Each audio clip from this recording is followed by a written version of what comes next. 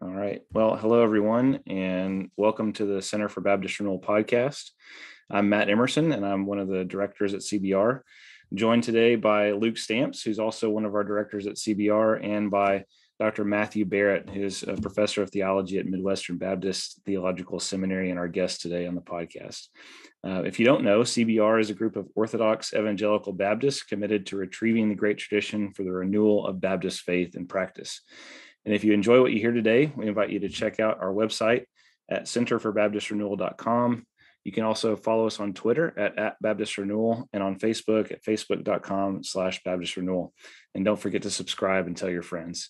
In today's show, we're going to be discussing our next book on the CBR Reading Challenge, which is John Gill's The Doctrine of the Trinity. And as I mentioned, we have Dr. Matthew Barrett here as our guest today.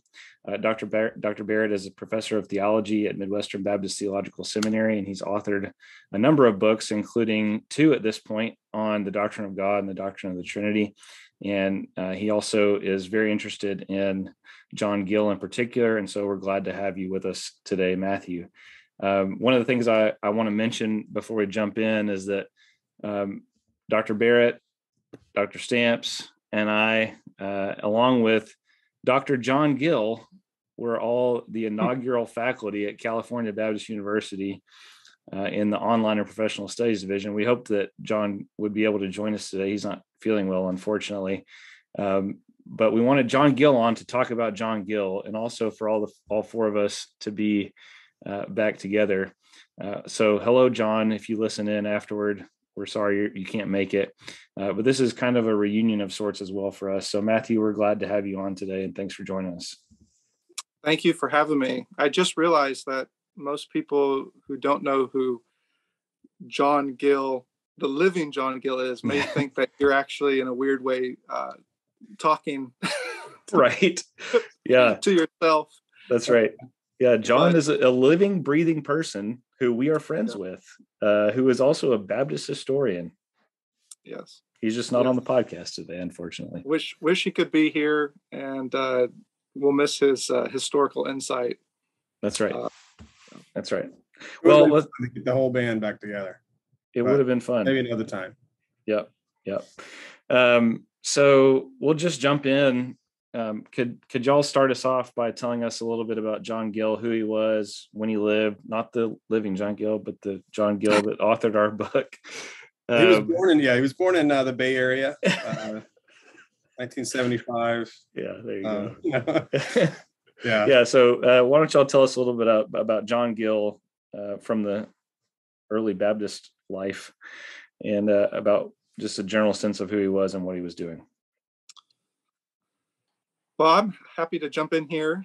John Gill was, I should probably start off by just saying that it's really unfortunate that so many Baptists today don't know about John Gill, because he is, I think, in my mind at least, and I think there's others. I think Timothy George, for example, would agree with me. I think John Gill is one of the great theologians of the Baptist tradition. He comes out of the 18th century. He's actually born just at the end of the 17th century, but he comes into the 18th century. And I think it's fair to say that both his preaching, his writing, as well as some of his controversies, make him one of the more fascinating, controversial, but also one of the Baptist figures of the 18th century that has the longest legacy, which makes it so strange that today we are so unfamiliar with him. Baptists give attention to a lot of different theologians from the past, but John Gill is not often one of them, and I think that's really to our detriment. There's a lot of reasons I think that. Gill is he's a pastor, for one, and so before we get into controversies or some of his more theological writings, we have to remember that he was a pastor in London during the 18th century and a remarkable preacher. And his congregation, It wasn't one in which he merely preached, but we have all kinds of documents giving us a window into his pastoral ministry. Sometimes he's very frustrated with those in his congregation. Other times you can tell he loves being a pastor. So he's a theologian, but he's a theologian with a pastor's heart. I would say in many ways, like John Calvin before him. He's also not just a pastor, but he is a biblical exegete. And I think it's important to say that first. A lot of times his writings on, say, the Trinity or the doctrines of grace get attention. But John Gill was not just a biblical exegete. He actually wrote many commentaries through the entire Bible. And I think I'm right in saying that not only was he the first Baptist theologian to write a comprehensive systematic theology, but I think I'm right in also saying he's the first Baptist theologian to actually write a commentary on the entire Bible. So this really sets him apart in many ways. I think it's fair to say, as a Baptist, he is a pioneer in that sense. Of course, he's not just a Baptist, he's a particular Baptist. And so he is one of the most well-known in the 18th century, at least, one of the most well-known defenders of, say, the doctrines of grace. Of course, in his day, though, that didn't just mean defending what we today call the doctrines of grace. He was oftentimes doing so in a context that was filled with strife over controversy between the particular Baptist and the general Baptist of his day. And that controversy certainly was over issues like the doctrines of grace, everything from election to effectual calling to perseverance of the saints and so on. But it was more than that as well. And I think that's important to recognize because, and we can talk about this in a minute, when Gill enters into controversy over the Trinity, it's also at times a particular versus general Baptist debate, as Gill is very concerned that some of the general Baptists are refusing to subscribe to a creed, for example, or some of them are going so extreme eventually to even end up in the Unitarian Church. Right. I could say a lot more. I'm sure we want to talk about his doctrine of Trinity. I guess the other thing I'll just mention is he wasn't just a biblical commentator, but he was quite the theologian. He wrote what we call, I mean, it's short for this, but his Body of Divinity, which was published in 1770. And this is a masterful treatment of systematic theology in a very original sense. We just don't see a Baptist doing what he's doing. And so in that sense, I think he's really ahead of his time. I've often reflected on this, and sometimes, I might step on some Baptist toes here for a second, but I think that's okay. Baptists have sometimes not written as many systematic theologies, at least in the last 100 years or so, as in comparison to some other denominations, Anglicans, definitely Presbyterians, and so on. I think Gill would have just broke his heart because here he is writing a systematic theology, and not only is it Baptistic, but I would say actually first and foremost, from beginning to end, it is just littered with the church fathers, as well as the medieval theologians and scholastics, but especially the church fathers. Timothy George once called John Gill the true Catholic Baptist theologian, and by that he meant Catholic with a small c. But I think his point is just that here is a Baptist very early on, and he's articulating the doctrine of the Trinity, but in a way that is very conversant, not just with the creeds, but with the church fathers before him, East and West, interestingly enough. And I think for that reason alone, that's a pretty big motivation for us Baptists today to take him seriously and engage with him. Yeah.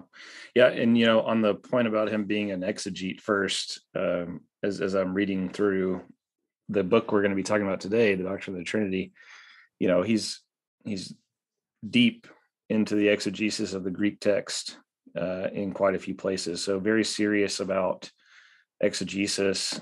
This is not, the kind of typical shot that people take at systematic, that it's untethered from the Bible or whatever. He clearly wants to demonstrate, and similar to Calvin, like you mentioned earlier, he's a pastor, but also he's somebody who wrote biblical commentary and then also wrote a systematic in order to sort of give shape and structure to that commentary. So lots of similarities there. Luke, is there anything you want to add about his life or his works? Yeah, we probably need to address in a little detail, not too much here, but some of the controversy. The thing that most Baptists, if they know anything about John Gill, they think of him as a hyper Calvinist, and that's sometimes debated whether or not that title or that term should be applied to Gill. I'm convinced with our friend Michael Haken that it probably is a fair description of Gill's writings. So hyper Calvinism, for those who don't know, it's not just a Calvinist who's really hyper. I think that's sometimes how it gets understood, but it's sort of going even beyond the traditional doctrines of Calvinism on soteriology, where so in later generations there was a group known as the Gillites among British Baptists who were anti-missionary, right? So the idea in hyper Calvinism is that God will save the elect without our help.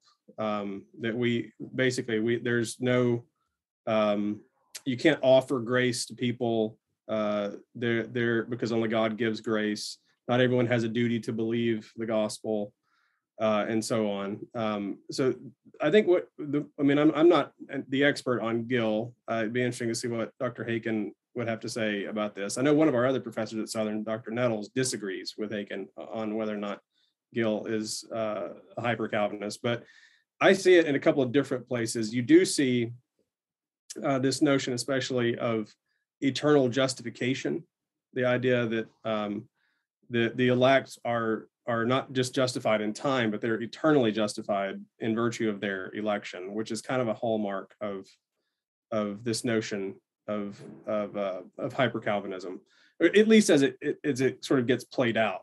Right. So anyway, we could say more about that, but I think one of the things that I try to encourage my own students to do and others is don't let that scare you away from Gill. I think we can acknowledge that Gill was wrong, like really wrong on that. All right. So I think when you get if you take Calvinism to the conclusion that not everyone has a duty to believe, and that we shouldn't offer the gospel to people, anyone, anywhere who can be saved, then that's a problem, right? And we want to acknowledge that and avoid that. But at the same time, if you let that keep you from the riches of Gill that Matthew has been expounding on, all of his biblical commentaries, the body of practical of doctrinal and practical divinity. Another text that was very influential was his commentary on the Song of Solomon, and this particular text that we're looking at here, the Doctrine of the Trinity.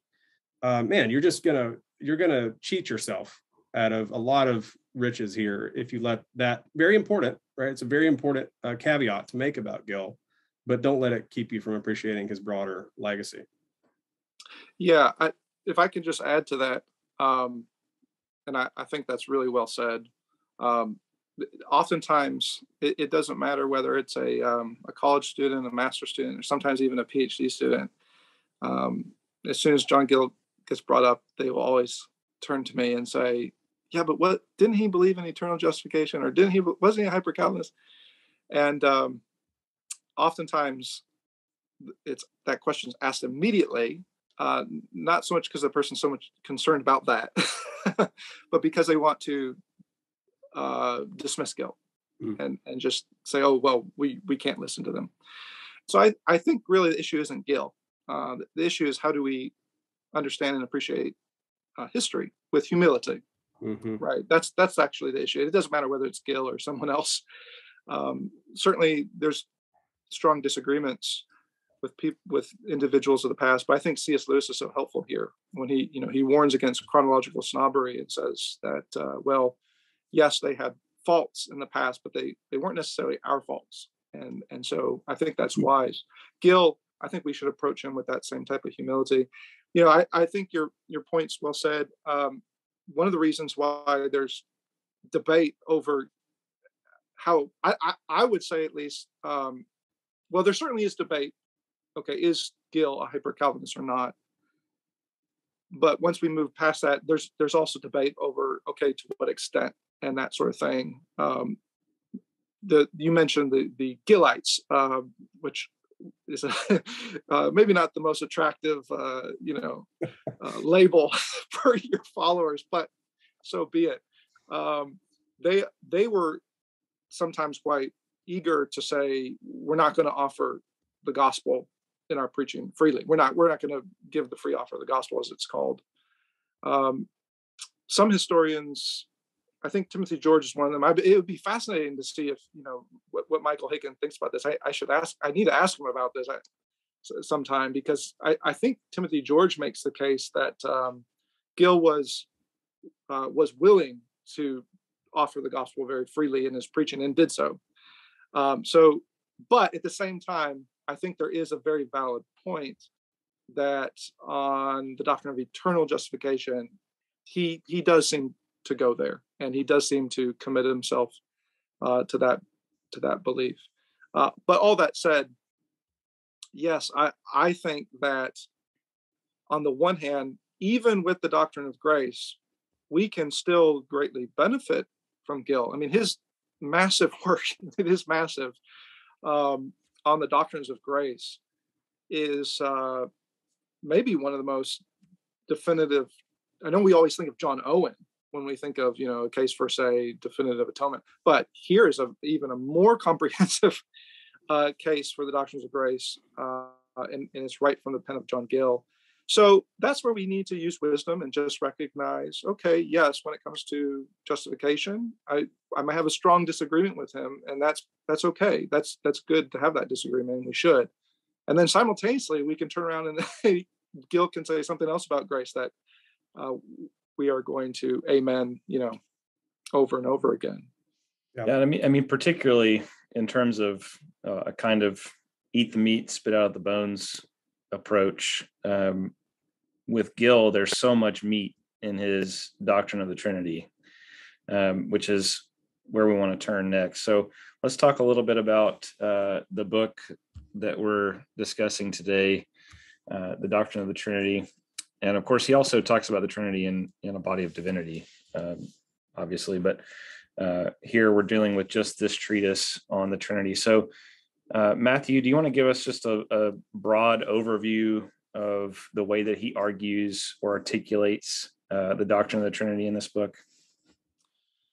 Yeah, it's interesting because he wrote this, I think, in the 1730s, and I think the first thing we need to recognize is that oftentimes Gill's works they're not written in a vacuum.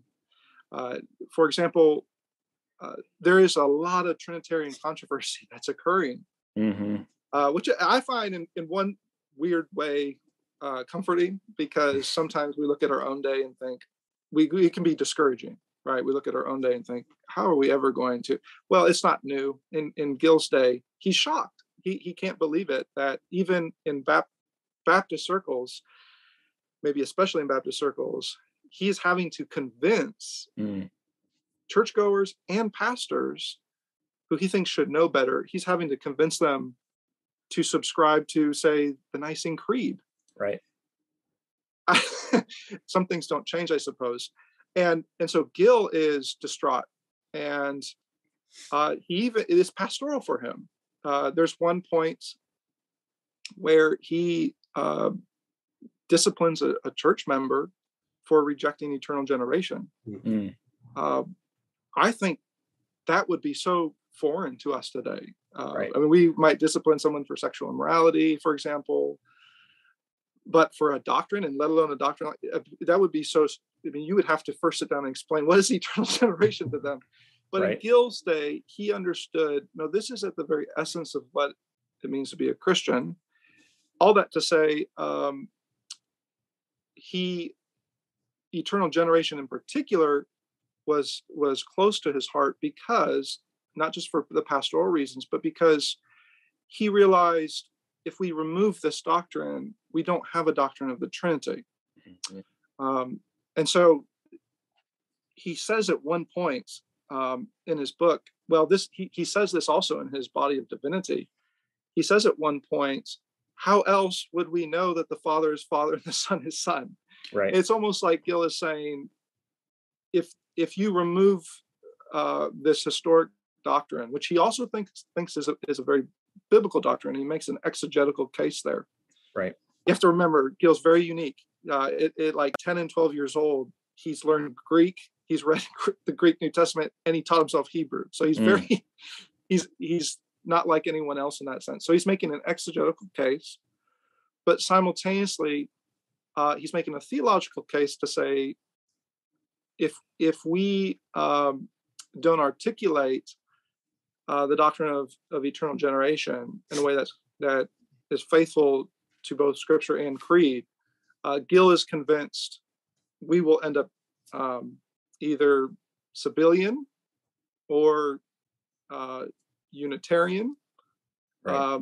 And this isn't theoretical for him. He knows people in the General Baptist camp, for example, who started to question subscription to the creeds. They started to question, say, simplicity. They started to question eternal generation. And eventually, not all of them, but eventually Gill just lamented because they ended up leaving Christianity altogether, at least historic confessional Christianity. So this is some of the background that's coming to play. I mean, let me jump in just for a second. I think it might help our reader or our listeners to know that Salters Hall, the controversy at Salters Hall, was 20 years prior to him publishing this book. And I mean, so that's a fairly short amount of time, in other words, where the controversy was specifically with the General Baptists and whether or not they should subscribe to the Nicene Creed. And it's over the doctrine of the Trinity, because people like Matthew Caffin among General Baptists had essentially been adopting Socinianism, which is all kinds of funky, but one of the things it does is it rejects the divinity of Christ. It's subordinationist. So there's a lot going on immediately prior to Gill writing this book that especially General Baptists had been dealing with throughout the 17th century and then into the 18th century. So just wanted to throw that quick point in there about some of the context. I also just want to say for the record that Matt Emerson said funky, which warms my Californian heart. Right, there you go. That's the official academic term for the Socinians. That's right. Yeah. I should start saying no. That'd be even more Californian. There you go. For your guys'. That was always my favorite. Are we gonna have this at your guys' house? We are. Just say y'all's. We're gonna have this barbecue at your guys' house. No, we're gonna grill out at y'all's house. Don't get me started. Honestly, we're getting way off topic, but honestly, I have these crazy dreams about moving back to California, and it is like I feel at peace in my heart. It's very strange. I'm not going to move to California. I don't want to move to California, but in my dreams, I go back to California. Okay. Anyway, so Gill is responding to lots of controversy and lots of really bad Trinitarianism that's happening at the time. As he writes this book, what struck me, and you may have been about to say this, Matthew, before I interrupted you, but what struck me is that it's just a very standard kind of argument, which is you start with the oneness of God. There is only one God, but this God exists in three persons, and then proving the divinity specifically. I mean, he does start with the divinity of the Father, but he goes into the divinity of the Son and the Spirit. And it's a very common kind of way to argue it, which is to say, the Son and the Spirit share in the same names, actions, attributes, and worship. And I've chosen to alliterate that because I'm a good Baptist. So the Son and the Spirit share in the actions, attributes, adoration, and appellations of the Father. But when you dig into that, as you were saying a minute ago, when you dig into that, how do you distinguish between the persons then? And the only theological, biblical way to do that is via the eternal relations of origin. And Gill obviously articulates that as well. So, just in terms of the outline, I mean, I'm thinking as I read this just is the classic doctrine of the Trinity. And that's not to say there's nothing unique or interesting about it, but it is to say that, and we'll come back to this in a minute, it is to say that early Baptists were not immune or neglectful of classical Christian doctrine, especially with respect to the Trinity and Christology. And we kind of hammer this point in every podcast episode we have, but here it is again. Early Baptists, many early Baptists, we talked about Benjamin Keach in the last episode. We've talked about Thomas Monk. They were keen to connect what they were doing with what the Christian tradition had been doing at that point for 1,500 years. So that was my thought as I looked at the outline. Yeah, and I'll say the same thing I said about Monk, about Gill, again, because I just think we can't emphasize this enough. That Gill, obviously, as Matthew said, is as both Matthews have said, is primarily dealing with the biblical text, like exegesis of particular biblical texts and weighing like different readings of different texts. And sometimes he's more confident that a particular text is pointing in a Trinitarian, as a proof for the Trinity, and he's more circumspect in other times. So he's just a careful exegete. But the other thing to note about it is that the book is littered with references to the church fathers. And it's really remarkable given the fact that Gill, because he was the son of a Baptist, was kept out of university education in the 18th century and had to teach himself Greek and Hebrew and Latin and the church fathers.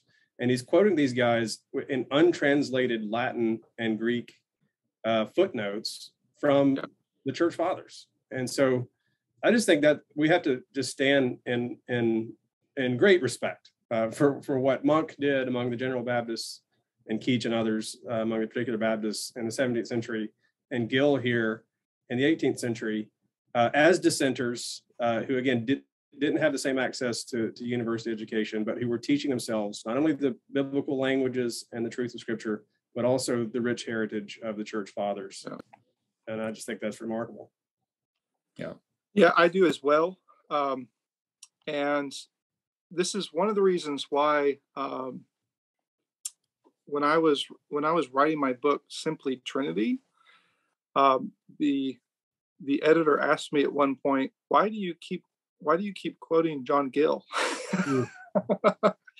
And I actually had to take out I have a document in which I took out and just I have a whole document of just Gill, because the reason I mention this is because I discovered not only is he exegeting Scripture, not only is he quoting the church fathers, but Gill is in a sense a channel for us, right? Maybe a bridge would be a better illustration here. And this is why I kept going back to him. The more and more I write on the Trinity, I have my eyes on a number of people, but Gill is one of them, because he's a bridge back and forth, so that as we are dealing with some of the same issues that Gill dealt with in his day, very typical objections to the Trinity from a biblicist mindset, for example. Gill is very aware of those. He experienced those, but he's a bridge because then he takes us back, and he is conversant by his own self-education, which is remarkable. He's very conversant with the fathers, not just how they exegeted the text, but also the spirit in which they then put forward their theological argument. So maybe I can just give like a concrete example for a minute here. Yeah.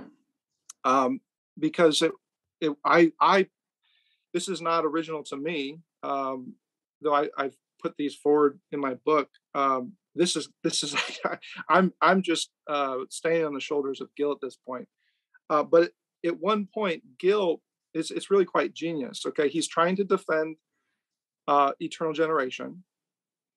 And just to quote him here, at one point he says, "Eternal generation is the distinguishing criteria of the Christian religion. Without this doctrine of without it, the doctrine of the Trinity cannot even be supported." So that you get a sense there for how important he thinks this is. Right. So then, how does Gill then teach his readers what eternal generation is and what it is not? Right, that's the $1 million question. I always get that question when I'm teaching. Okay, what is this exactly? And what I usually respond with is, well, let's talk about what it's not, because that'll actually keep you from a number of heresies. But it also clarifies for you what eternal generation is all about. So what Gill does at that point is he goes to Gregory of Nyssa. And Gill himself is indebted at this point, and he says, well, eternal generation, this doesn't involve when the Father begets the Son. This doesn't involve a division of nature. It also doesn't involve a multiplication of the divine essence, which would, for Gill and for Gregory, would undermine divine simplicity. It doesn't, and this is a big one. There's no priority, and therefore there's no inferiority or hierarchy. And then he goes on to talk about how, and this might be a little bit strange to some of our readers or listeners, because he starts to get into divine attributes, but he says in eternal generation, and again, he's building off of Gregory, he says, you do not have any type of mutation that takes place. There's no mutation, there's no motion. What he's trying to say is there's no change in God. And as a result, since there's no change, there cannot be any corruption, right? That's what he's really afraid of. He goes on from there to talk about other things as well. But this has been so helpful for me as I've been thinking about the Trinity, because oftentimes the objections we hear today against a classical doctrine of the Trinity, or something as specific as simplicity or eternal generation, well, they're not all that different from what Gill is experiencing.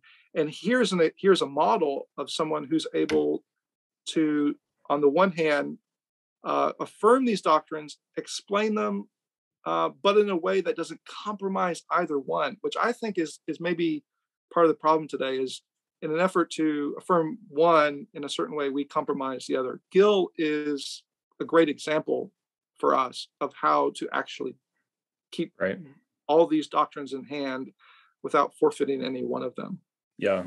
And just on that, go ahead, Luke. I thought that same passage was really relevant for today's controversies over the Trinity, that eternal generation sonship doesn't imply priority and posteriority. And another word he uses is dependence. I think for a lot of people, like, that's the vision of the Trinity that they've gotten, is that the Son is kind of eternally dependent on the Father. And I mean, in one sense, we might say he is, in terms of, the person of the Father generates the person of the Son. But in terms of any kind of essential dependence or hierarchy, that's just not what these biblical words mark out. Father and Son don't mark out authority and submission, but origin and generation. And I mean, that's perfectly consistent with what the tradition has said. And here we have a Baptist example of that kind of careful biblical synthesis. Yeah, and there's a few things to point out there. One of them is what Gill is doing, as I said earlier, is the same thing that Athanasius did, and Gregory of Nyssa did, and Gregory of Nazianzus, and all the rest of the Pro-Nicenes, which is to say, if you place division within the Godhead with respect to anything else other than the eternal relations of origin, you have fundamentally divided the Godhead into separate gods. Yeah. And eternal generation and eternal procession of the Spirit are there. The eternal relations of origin is therefore the linchpin of Nicene orthodoxy.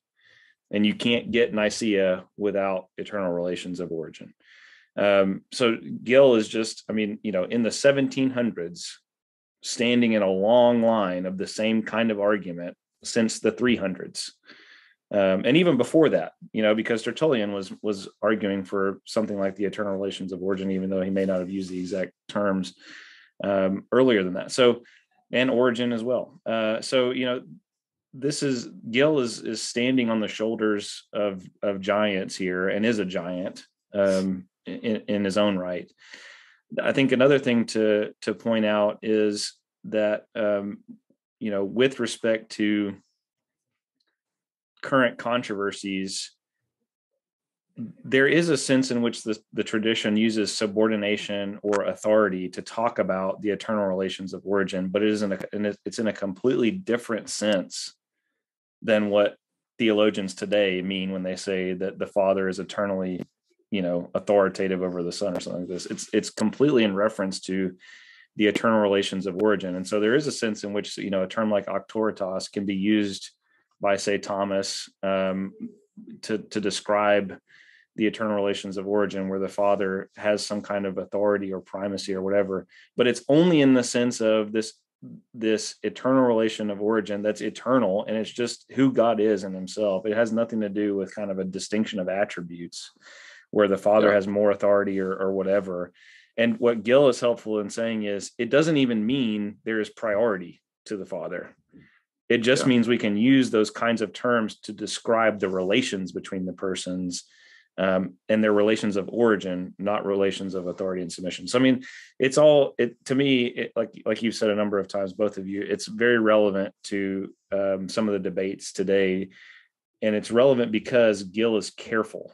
And I think that's what's important. There's a kind of carefulness that has to exist with our language. We can use these terms in this sense, but not in this sense. And that's where the lines have all been blurred today, I think, where we need clarity, and we have a lack of clarity. So Gill is really helpful. Yeah, if I could just add to that, and again give a quotation here. It's just short, so I won't try the patience of our listeners. But one of the reasons why Gill can do just what you said, right, and avoid any type of hierarchy within God. Well, one of the reasons he can do that and be so careful to avoid that mistake is because he has in place a very strong connection in his own mind between these eternal relations of origin and simplicity. Right. So I'm assuming our listeners are familiar with the doctrine of simplicity, that God is without parts, he's indivisible, etc. Well, how does this work for Gill? Well, maybe we use a phrase like eternal relations of origin. Gill would also use a phrase that comes actually, again, this is, I'm going to probably step on some toes here, but for those Baptists who are nervous or scared about Thomas Aquinas, Gill does not have that hang up. So here's a phrase that comes right out of the Thomistic tradition, modes of subsistence. And Gill is completely unembarrassed. He is not hesitant at all to use it. But notice here in this quote how he then connects everything from, say, eternal generation to eternal spiration with the Spirit to the one indivisible, simple essence that Father, Son, and Spirit have in common. He says this, he says, there is but one divine essence, undivided and common to Father, Son, and Spirit, and in this sense, but one God. Since there is but one essence, though there are different modes of subsisting in it, which are called persons, and these possess the whole essence undivided. Yeah. It's almost as if Gill is, and again, this sounds just like the Cappadocians, does it? As soon as he talks about the three, he immediately circles back around to say, yes, but they have the one undivided simple essence common. And then as soon as he's talking about how indivisible this essence is, he immediately turns to say, well, how then does this essence subsist? And so and then he starts talking about Father, Son, and Spirit. I think, you talked about being careful. I think that is for some people that feels uncomfortable because it feels like a tension. But if we are going about Nicene Trinitarianism in the right way, as I think Gill is, that is a necessary circular movement to make sure you are not compromising either. And in this case with hierarchy, it's really easy to do so if we don't say, as Gill does here, well, yes, there's different modes of subsisting, but they possess the same whole undivided essence, and with it all the attributes that we ascribe to God. It reminds me of, I think it's in Basil's On the Holy Spirit, where he's talking about the numerical way to talk about the Trinity, and he says that there are 1, 2, and 3, but they're really just one, right? So it's the same kind of thing where you're saying, yes, there are different modes of subsistence, but it's one essence. Yes, in one sense, we can talk about first the Father, then the Son, then the Spirit, 1, 2, 3, but it's also just one. So it's really a tutorial in just classical Trinitarianism. But one of the things I want to emphasize as we kind of come to our last bit here is that all of this is very exegetical, right? So we've said that a few times, that Gill really cares about articulating what he's saying from Scripture. In doing so, and this is another thing we've emphasized about a number of our reading challenge books this year, is in doing so, he reads the Bible in ways that are reminiscent of kind of classical interpretation as well. So classical Trinitarianism goes along with classical interpretation. So an example of this, and this is in the text that's linked on the website. So for me, this is page 122. And he's in the middle of talking about the deity of the Word. He says, if therefore I prove that Jesus Christ is called Jehovah or Yahweh, or that this name is given to him, I prove him to be the Most High God, which will be best done by comparing some texts of Scripture in the Old with others in the New Testament. And so you think, okay, yeah, if you prove that Jesus is called Yahweh, then we're good to go, right? And you think, and if you just pause there and go, what text is he going to bring up first? I mean, I don't know what you guys think, but I'm thinking like, all right, maybe he's going to Philippians 2. I don't know. But he starts with Exodus 17, verse 7, and he called the name of the place Massah and Meribah because of the chiding of the children of Israel, and because they tempted the Lord, or Jehovah, saying, is the Lord or Jehovah among us or not? From hence it plainly appears that he whom the Israelites tempted in the wilderness was Jehovah. Okay, so he says Israel tempted Yahweh in the wilderness. And yet nothing is more manifest, he goes on to say, than that this was the Lord Jesus Christ. As is evident from 1 Corinthians 10, verse 9, neither let us tempt Christ, as some of them also tempted and were destroyed of serpents. And if so, then Christ is Jehovah and consequently the Most High God. So he starts with this story about Israel in the wilderness in Exodus 17 and says, this is how Yahweh is described in Exodus 17, and then goes to 1 Corinthians 10 and says, look, Paul says that was Jesus. Paul says that was the Son in Exodus 17. So it's a very kind of classical mode of interpretation where the referent of Scripture just is the Son, because the Son is the image of the Father, who we see through the testimony of the Spirit.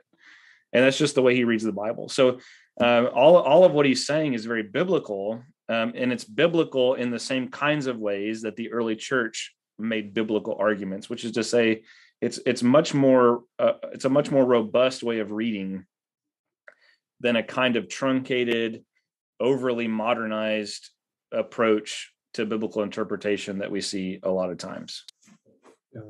And I think these two things we've been saying about Gill are not really, in one sense, they're not really two things. Like we're saying, like he's deeply biblical, careful exegete, and also committed to the tradition. Like sometimes people, when they hear folks like us talk about recovering a sense of tradition, I think they might mishear what we're saying. We're not saying that there are two sources, right? So we have the Bible and then we go to St. Augustine or whatever. No, we have the Bible as our source, but these other voices from the past were also studying the Bible, right? So that the deeper we go in the tradition, the closer we get to the Bible, because these are people who are thinking carefully and deeply with lots of missteps along the way, but also lots of momentum and gains. And so you can sort of, the tradition sort of tries certain ways of synthesizing the biblical material and kind of sees where that leads and then find better paths. And so we're actually not appealing to, Gill's not appealing to these authors as a kind of authority in their own right. He's just simply saying these are guides to understanding what the scriptures say. And he really does roam widely in the tradition, everywhere from like very early authors like Ignatius and Justin Martyr and Irenaeus and Tertullian to St. Augustine. And I'm really grateful that Matthew pointed out he's also, I don't know that he quotes Aquinas anywhere, but he certainly uses Thomistic language, the modes of subsistence, the suppositum. I mean, there's all kinds of Thomistic language that comes through. Again, not because he endorses everything that any of these authors say about every single topic under the sun, but because this is the heritage of the history of exegesis. He's concerned about the biblical text as the authority. And if you're concerned about the biblical text, you're going to be concerned about the ways in which the Holy Spirit has illuminated the minds of believers down through the centuries as they have wrestled with these texts. So those extra biblical terms that we're using are not somehow supplementing something that's deficient in the Bible, but they're simply time-tested ways of interpreting and synthesizing all that the Bible has to say. I know I'm getting a little impassioned here, but I think I want to make sure people don't misunderstand what we're saying. We're not saying... Unlike God, who is impassible. Just to be clear. Okay. Thank you for that clarification. Yeah, no worries. That's right. We're not saying we're not saying let's all become capital C Catholics and see the tradition as somehow on par with the Bible. We're simply saying the deeper you go in the tradition, the closer you get to the scriptures, because the history of doctrine is simply the history of interpretation of the Bible. Yeah. If I everything that both of you just said, I think Gill would be really thankful for. To just maybe elaborate a tad, to your point, Matt, the point about the way Gill approaches the scriptures, the way he interprets the scriptures, and how that brings him to the doctrine of the Trinity, I think that's a really crucial point. Your example, he does that even with Old Testament texts. I would add one of the great ways that he does this is with the gospel itself. He has this, it's one of my favorite moments when he's talking about the Trinity. I'm paraphrasing him, but he essentially says, I get accused that I'm just speculating. And he says, no, he said, I'm not, this isn't speculation. He says the Trinity brings us into the whole work of salvation. And then he goes further and he says, and all of the doctrines of the gospel. Well, what does he mean? I mean, I think what he means there is, on the one hand, the Trinity comes to us and it's revealed to us through the gospel itself. And so in that sense, Gill thinks, well, this isn't just me appealing to tradition. Like this is the very heartbeat of the scriptures, of the very story of the scriptures. As they give us the gospel of our salvation, they are also opening our eyes to this Trinity. Right. But he goes further than that. He even says it's not just the gospel, it's all the doctrines related to the gospel. And so I think he's starting to think through, okay, how does the big picture of my entire salvation, how does that manifest the Trinity? Well, that's a very natural move, right? I mean, this is, if we're approaching the Trinity in a very pedagogical manner, we might say, well, of course, as we are brought into contact with the mission of the Son, for example, it's very natural, it's very fitting for us to then, our eyes to be moved upward to then contemplate, well, who is the Son? What does it mean for him to be begotten from the Father, and not just Son in the incarnation, but begotten from all eternity? For Gill, he is really eager to help his churchgoers understand that connection, so that they don't think, oh, that Orthodox Trinitarianism, that's just speculation from the tradition. Right. Gill, that is just a completely foreign dichotomy to Gill. For him, those two things go hand in hand. Of course, he sees Scripture as his final authority, but he is paying attention to those of the past who've commentated on Scripture to help him see how the gospel brings him into touch with the Trinity itself. That's right. And if you read his later work, the body of Doctrinal and Practical Divinity, the Trinity is everywhere in that text. Yeah. It's not just, I mean, there is a very helpful section on the Trinity itself, but in each of the divine attributes, he talks about how each of the divine persons possess that attribute.